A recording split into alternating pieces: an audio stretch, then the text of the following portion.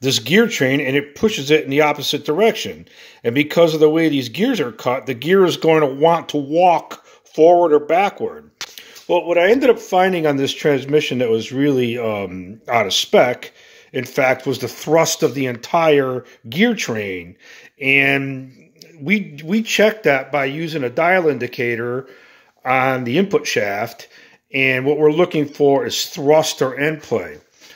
This particular unit has about 30 thousandths or better of end play, which is not good.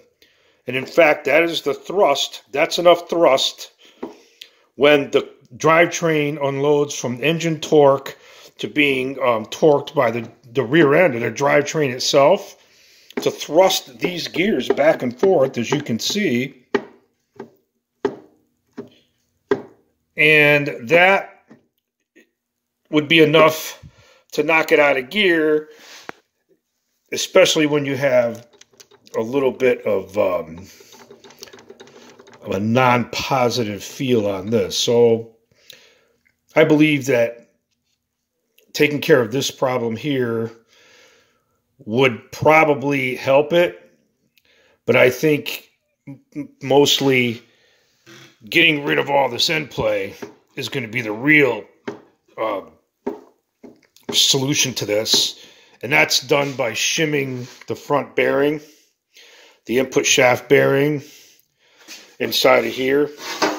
I have a new one here just to demonstrate. We're going to install a shim in here, and the correct shim, and you should really have almost no end play. In fact, I have the same transmission down here that I used to compare it with, and the customer had brought me this transmission. This was the one that was in the car originally, and this has no end play that I can feel at all.